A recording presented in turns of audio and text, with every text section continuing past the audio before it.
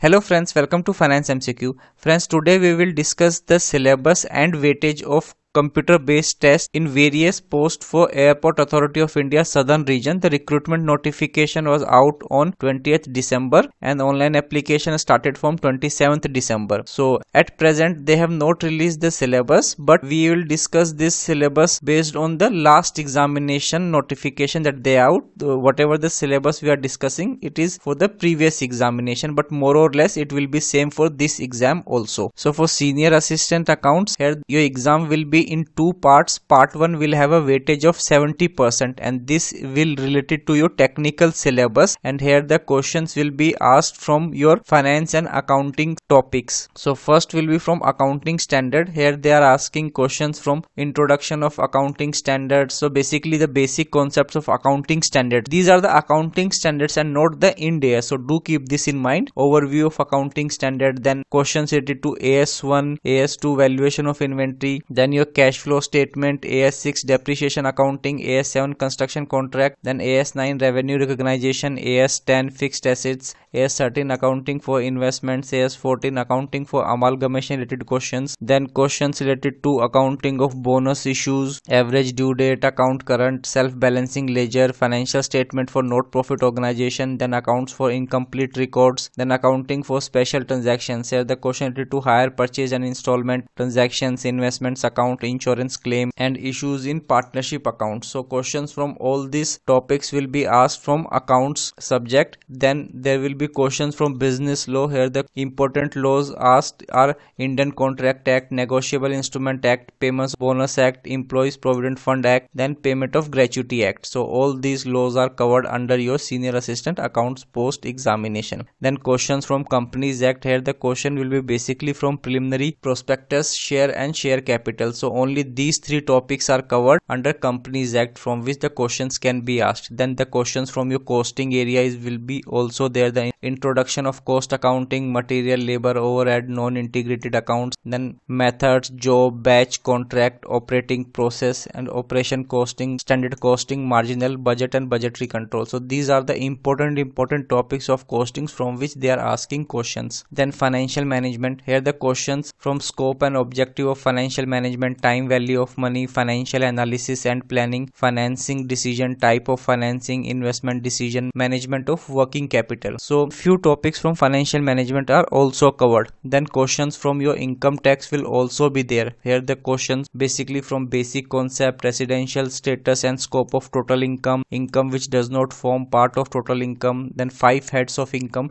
So small questions can be asked from various heads of income. Then provision of clubbing, set off, carry forward of losses, deductions from gross total income, computation of total income and tax payable, provisions related to advance tax, TDS and provisions for filing of returns etc. can be asked under income tax. Then from GST, concept and general principles. So basically basic concepts of GSTs can be asked. Charge of goods and service tax and valuation, payment of goods and service tax, filing of return, input tax credit, composition scheme for small dealers are the some topics under GST from which questions will be asked. Then auditing and assurance. Here from auditing concept, auditing and assurance, standards, preparation for an audit, internal control, vouching, verification of assets and liabilities, company audit, auditors report, special audit. These are the some of the topics under audit for your exam. Then information technology. Here the questions related to accounting in computerized environment, computer software, computer data retrieval, data management system, computer network and network securities, internet and other technologies, flowchart, decision table, CRP, SAPs. So all these topics questions can be asked. So this is your total 70%